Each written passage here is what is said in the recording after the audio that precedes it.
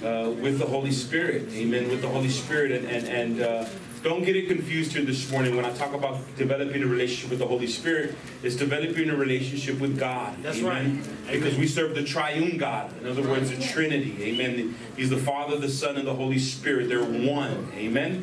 And the great thing about it, as we're going to learn here this morning, they're one with us. Amen. Because they live inside of us. Amen. And so I pray that your hearts are open. Amen. Here this morning, because I believe God wants to speak to you. Are you ready to receive here this morning? Yes. John chapter 14, starting at verse 15. Jesus said, "If you love me, keep my commands.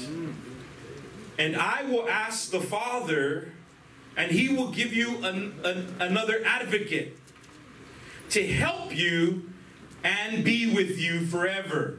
Amen. The Spirit of truth. The world cannot accept him because it neither sees him nor knows him. But you know him, amen, for he lives with you, amen, and will be in you. Amen. I will not leave you as orphans. I will come to you. Before long, the world will not see me anymore, but you will see me. Amen. Because I live, you also will live." Amen. Father, bless the reading of your word to our hearts. Anoint it to our lives. Remove me to the side, Father. I pray that you would be able to use me here to minister, to preach, and to teach, Lord. I pray that the church would be edified and be built up, God. Lord, we thank you so much for allowing us to gather here in your presence. Remove all distractions, Lord, and take full control this morning. In the name of Jesus we pray. And everybody says, amen. Amen. You may be seated. Amen.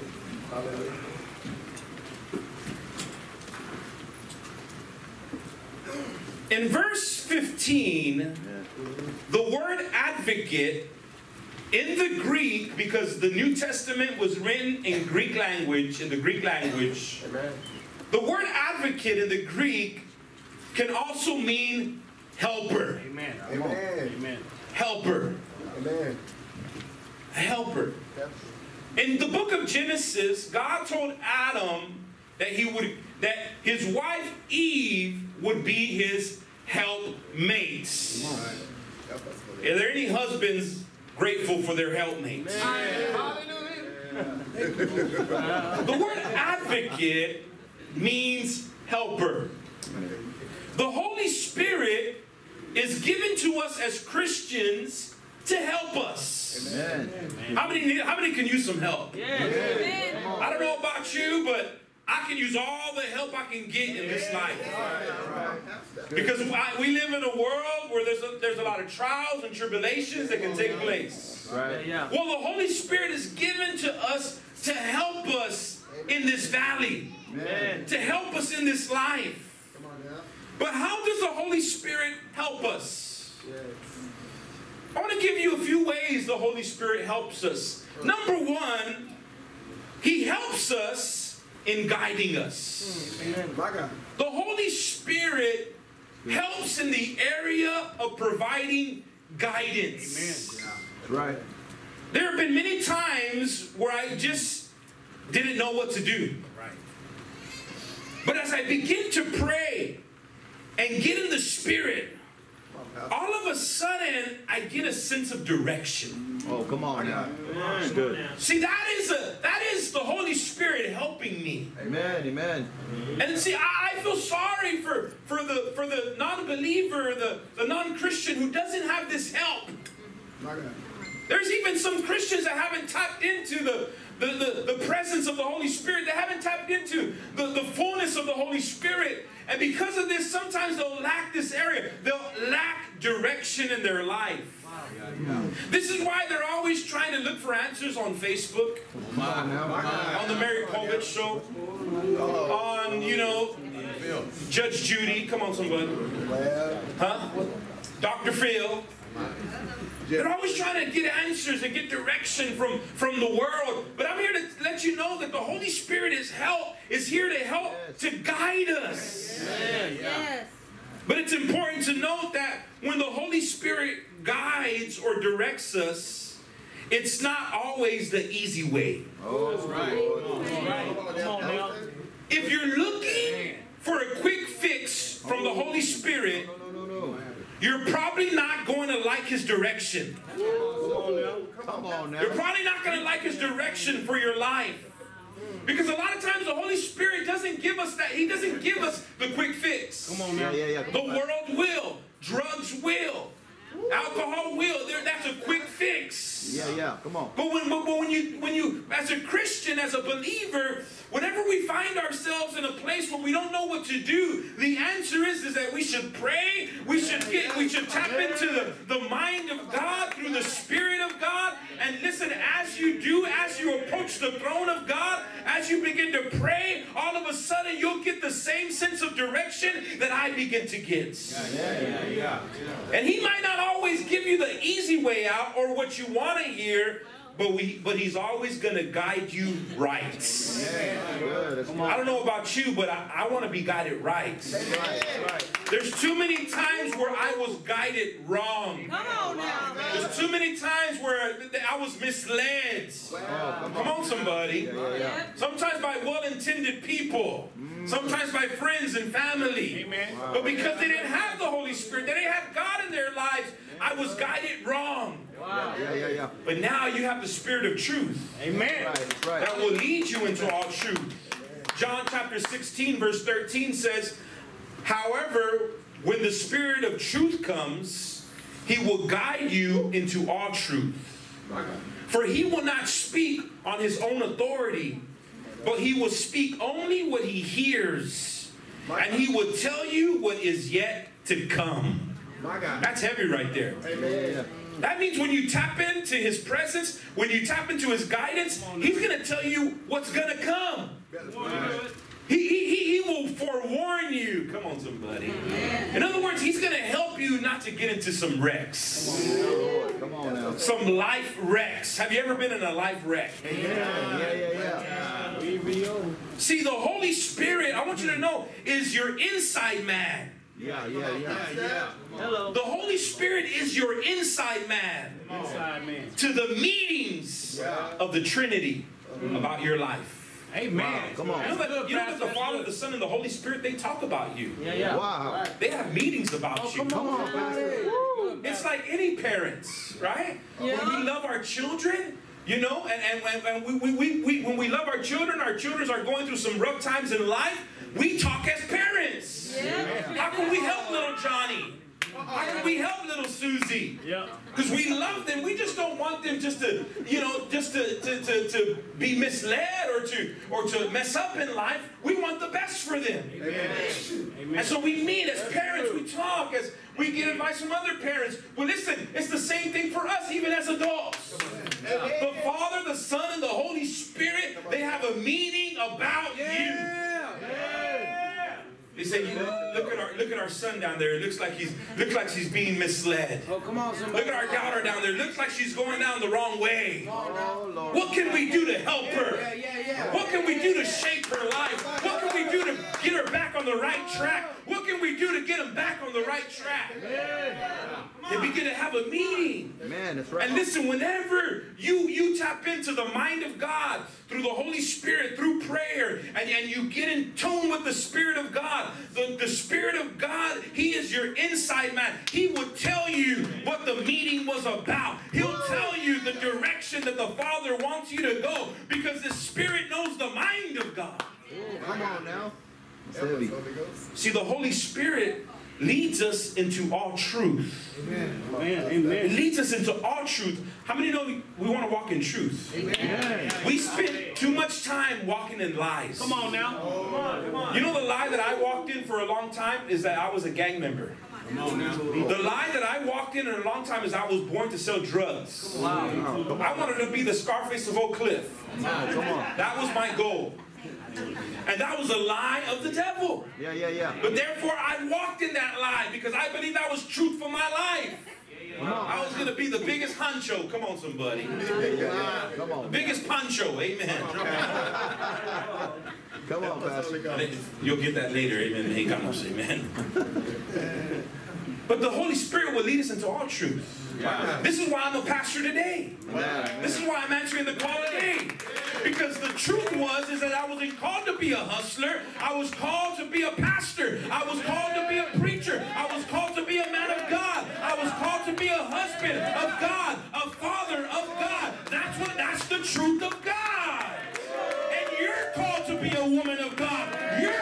be a leader in your house. You're called to be a leader in the kingdom of God. So therefore, walk in it.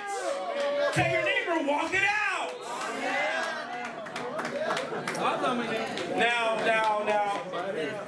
Now, simmer down now. Come on. Walk it out now. Don't confuse the Holy Spirit with feelings. Come on now, Pastor. I've seen too many well-intended Christians, babies in Christ, do this. Come on now. They confuse the Holy Spirit with their feelings. Break it down. Well, I feel like he's the one. I feel the Spirit drawing me to her. Somebody. That's heavy right there. Be aware. Come on now. Be aware. Tell your neighbor, be aware. Be aware. See, this is why it's always good to have leaders in your life. To have seasoned leaders in your life. To have a seasoned Christian leader in your life. This is why we're busy here in Victory Outreach raising up leaders. I said we're busy here in VOGP raising up leaders. Because we understand that, listen, to help babies in Christ and new believers, we know that the devil's going to pull this okie doke on them.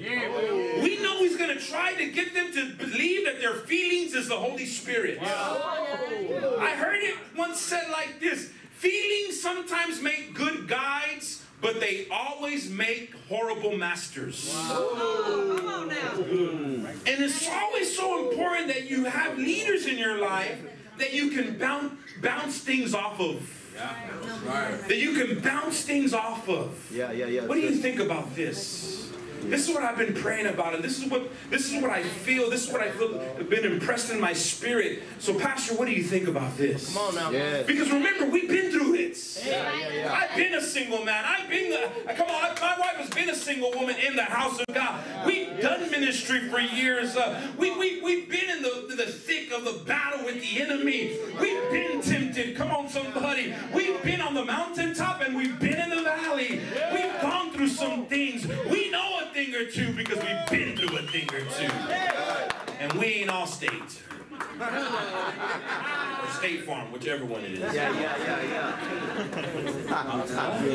It's good to have leaders in your life that you can bounce things off of. Man, it's good. Because they'll be able to identify, you know what, that's the Holy Spirit right there. That's the leading of God right there. See, the Holy Spirit is here to help us in guiding us. Amen. Number 2, the Holy Spirit comforts you with His presence. The Holy Spirit comforts you with His presence. When you feel all alone as a Christian, and you will, He reminds you, you are not alone. That He is with you, in you, around you, forever. Huh? Isn't that what he said? He said, the Spirit of truth. He says in verse 8, I will not leave you as orphans. I will come to you. He said, I will come to you. I will make my abode with you. In other words, I will live with you and I will be with you. I will be in you as a father, as I'm in the Father and you are in me. I'm going to be in you. When I was in prison, yeah, you got that right. You heard that right. Your pastor was in prison. Come on. I went from the prison house to the pulpits. Yeah. When I was in prison, I was surrounded by many men. Many evil and violent men. Prison can be a scary place to be. A place where you feel all alone and feel like no one has your back. Wow. But it was in that dark, crowded, lonely place that the Holy Spirit really made His presence known to me. As I walked the yard or the alleyway, I could feel His presence, hear His whisper, I'm here with you. I will never leave you nor forsake you. I got your back. See, no matter what a Christian may go through, even if you get locked up. My God. Christians get locked up. Come on, somebody. Remember, we ain't perfect. No. Huh? Like they say, right? What does it say? Every sinner got a past, and every saint got a future. Come on. Something like that. Amen. Amen. Sometimes your past catches up to you as a saint. But no matter what, you got to know a Christian may go through. No matter what a Christian may go through, he can go through it assured he will not be alone, because the Holy Spirit is in him and is with him. All he has to do is tap into his presence and get to know the Holy Spirit. Amen. The Holy Spirit is a person. He is a gentleman. He loves you. He is waiting for you. He's waiting to have a relationship with you. One pastor said, we are in the era of the Holy Spirit. Some people say it's not called the book of Acts. It's called the Acts of the Holy Spirit. Because really, when you study the book of Acts, it's the Holy Spirit working. And still today, over 2,000 years later, the Holy Spirit is still doing his job. This is why some of you are here this morning, because when you woke up this morning, the Holy Spirit stirred you up and said, you gotta get to the house of God. The Spirit of God all of a sudden touched you and wake you up, and all of a sudden you had praise in your mouth. You had a worship song in your heart. I want to let you know that's the Holy Spirit at work in your life.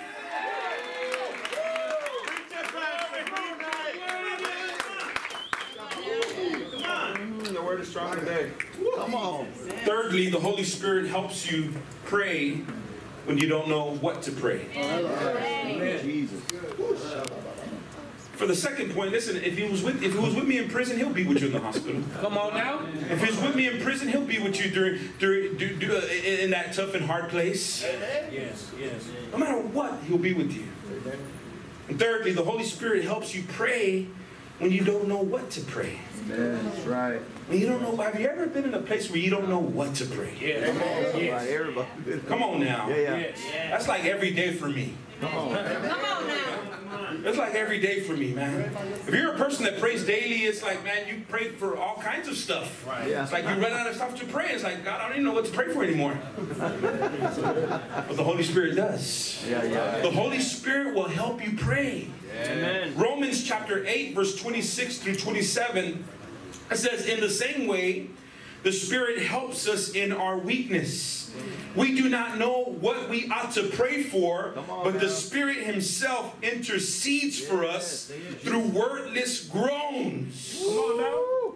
That's heavy right there. Yeah, it is. Yeah. And then verse 27 says, and he who searches our hearts, see, he even knows what's in your hearts. Wow. Knows the mind of the Spirit. In other words, knows the mind of God. Yes. Because the Spirit intercedes for God's people. The word intercedes means prays for you.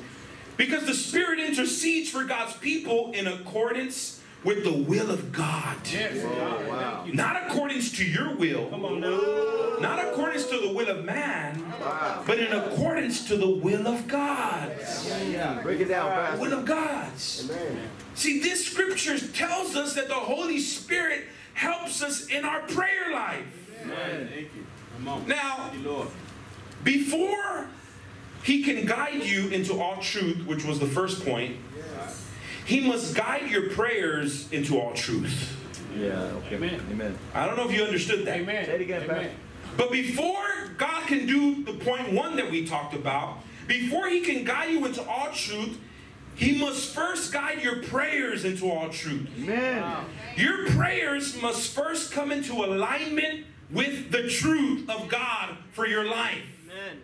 Then and only then are you in a position for you to walk in truth and in righteousness. Wow. When God can get your prayers to line up to what he wants for you in this world, then he can position you for you to receive everything that He has for you. And I'm going to tell you something. He has something great for you. Because John 10:10 says that the thief comes to steal, kill, and destroy, but I have come to give you life, and life more abundantly. Yes, there it is. God has an abundant life for you. Wow. He has an abundant life for you. Right. Huh? But you got to align yourself There it is. with the will of God. Come on, Pastor, come on. So how do you, if you don't know what the will of God is, then you got to allow the Holy Spirit to help you pray, because when the Holy Spirit helps you pray, it begins to pray for you, and it prays God's will for your life. Amen. As humans, we struggle at times to know the will of God. Yes. Praying in the Spirit will help us discover that will and walk into it. You know, sometimes when you're a person that prays in the Spirit, when you pray in the Spirit, sometimes the Holy Spirit will just like reveal it to you, and then sometimes you'll just walk into it. Oh, come on now. Yeah. You know why? Because you're praying in the Spirit. And praying in the Spirit, yes, it's speaking in tongues, and you're there, yada, wada, and it's praying in the Spirit, and, you know, and then sometimes because you don't understand it, we don't understand it. Yeah, come on. Don't come up to me and ask me when you hear me speaking in tongues and praying in tongues. Don't ask me, what do you say? Because I don't know. Come on, Pastor. And it's okay, because the Bible says you're not supposed to know. That's right. That's right. But the Spirit knows. That's right. And because of that, listen, this is why sometimes we'll be walking in this life as Christians, Holy Ghost filled, and all of a sudden as we're walking in this life, we walk into a blessing. We walk into a breakthrough. Have you ever walked into a breakthrough? Have you ever walked into a blessing? Listen, when you're full of the Holy Spirit and you're praying in the Spirit, you will have more encounters of walking into a blessing. Why? Because you're praying in the Spirit, and all of a sudden, because you're praying in the Spirit of God is interceding for you and praying for you, and sometimes you'll just walk into a breakthrough. You'll just walk into a blessing. Why? Because you thought you weren't praying for it, but in reality the Spirit was praying for you. Come on now. And this is why we need the help of the Holy Spirit. This is why I encourage you, love on God, love on His presence, get into His presence. I guarantee you, you will get into less wrecks in your marriage, less wrecks in your family, less wrecks at your job, and I'm talking about problems and trials and tribulations. We're all going to go through trials, but even when you go through a trial, because you're in the Spirit, oh, that trial's not going to take you out.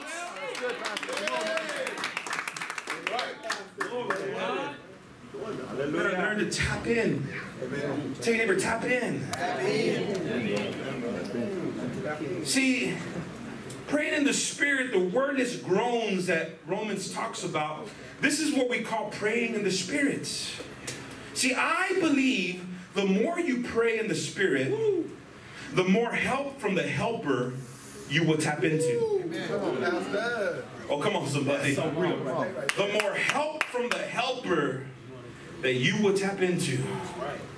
See, this is why I encourage every Christian, get to know the Holy Spirit. Pray in the Spirit at all times. Paul said, sing in the Spirit, dance in the Spirit, praise in the Spirit, worship in the Spirit, stay in the Spirit. Don't drop your spiritual fruit. Come on, somebody. Woo. Come on now. It's good. Number 4, the Holy Spirit helps us by giving us His power. Yes. In Acts chapter 1, verse 8, it says, and you will receive power when the Holy Spirit comes on you. That's right. And you will receive power. That word power in the Greek is dunamis. Dunamis. Is where we get our word dynamite. That tells you how much power there's in the Holy Spirit. And you will receive power when the Holy Spirit comes upon you. This power is given to us as Christians, not to go on a power trip. I'm the strongest man alive. This power is given to us as Christians to be a witness.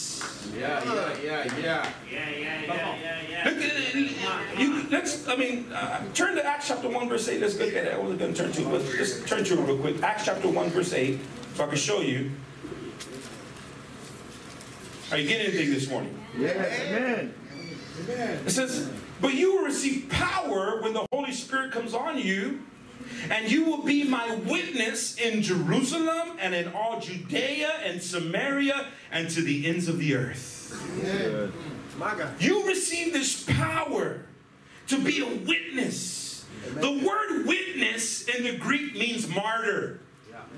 Martyr is somebody who dies for Christ or for a cause. In Christianity, is for Christ. Somebody who dies for Christ. Amen. Amen. To die. In other words, listen. There's so many people that say, I'll die for you, Jesus. I say to them, he doesn't want you to die for you. He doesn't want you to die for him.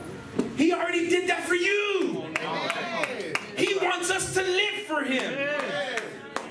But we do what we do gotta die to is we gotta die to ourselves. We gotta die to ourselves, because if we don't die to ourselves, we'll never be a witness. We'll never listen. Last night we went to the streets with a couple of guys. But my flesh was saying, no, don't go to the streets, watch Netflix. Can I be real? Yes, sir. Because I like watching documentaries. I said, no, I got to die to myself. Yes. Come on now. Yes. To be a witness. Come on. Yes. To be a witness. Yes. Come on, somebody. Yeah. Huh? Listen, and I know it ain't easy because the flesh is a monster. Oh, Lord. Ain't that the truth? And I got a big flesh. Come on, somebody. I mean, my flesh is bigger than yours, amen. Come on, I got a lot of flesh, amen. I got to put this under subjection. Yeah. Huh? Come on. But this is why you need power. You need the power of God to be able to die to yourself. This is why God has given us the Holy Spirit to come upon us with power. To say you're not going to do what you want to do, but you're going to surrender your life to me. You're going to be a witness unto me. You're going to live for me. You're going to honor me. That's what God has been doing in my life for now 20 years. Come on now. It wasn't none of myself. It's because of the power of God. Right. It's not easy to die to self. Come on now. That's why you need the dunamis power of the Holy Spirit.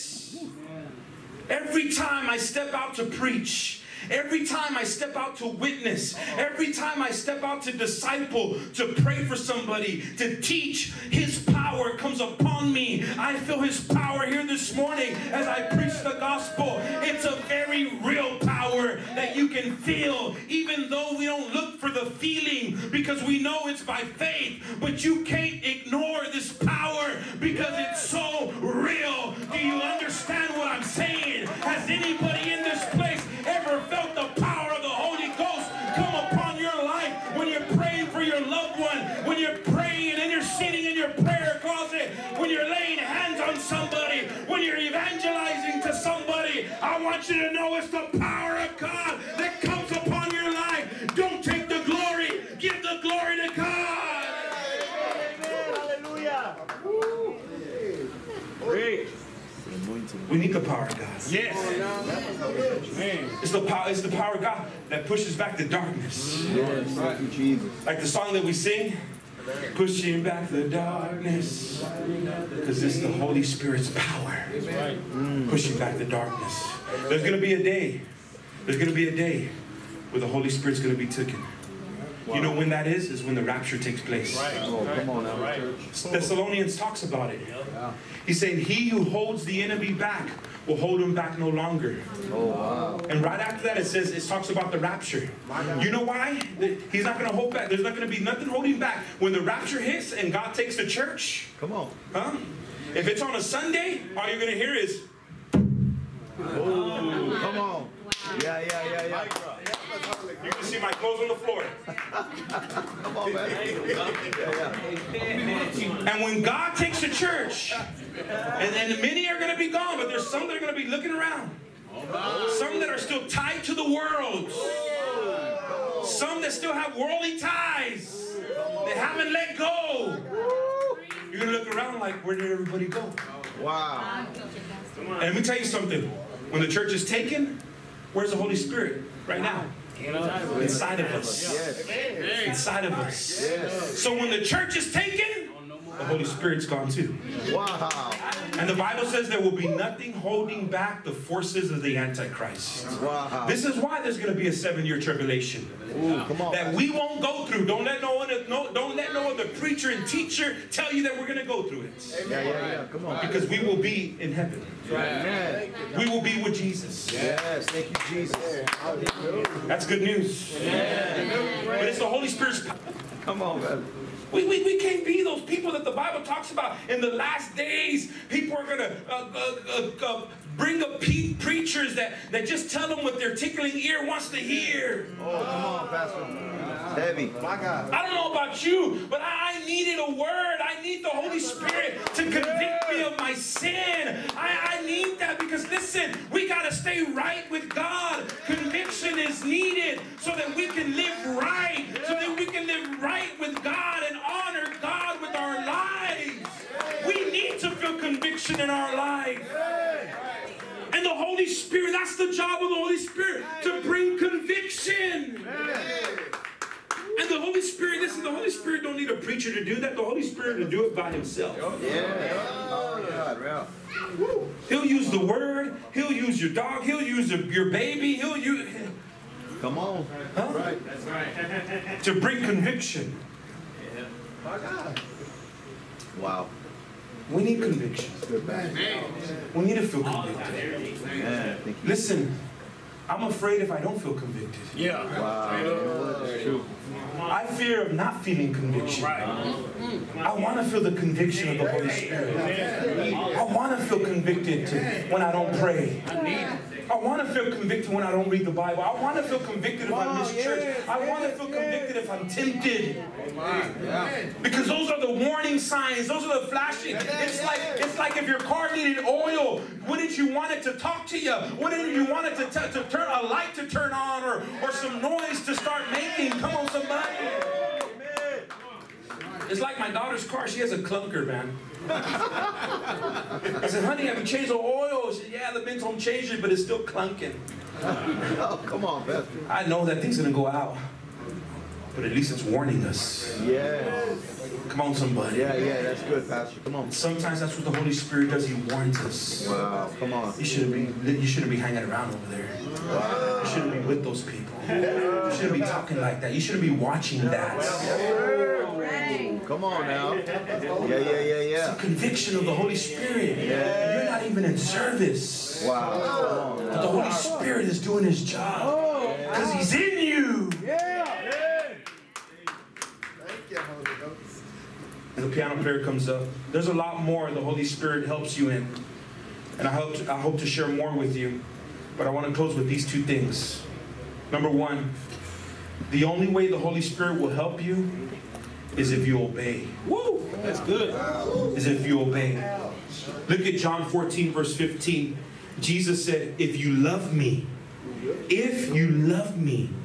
keep my commands. The very next verse.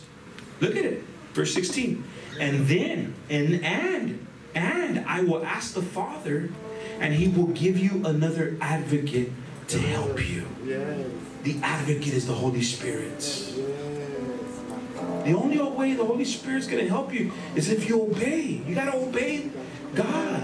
Obey Jesus' commands. Obey the Bible. Obey the Holy Spirit when he prompts you.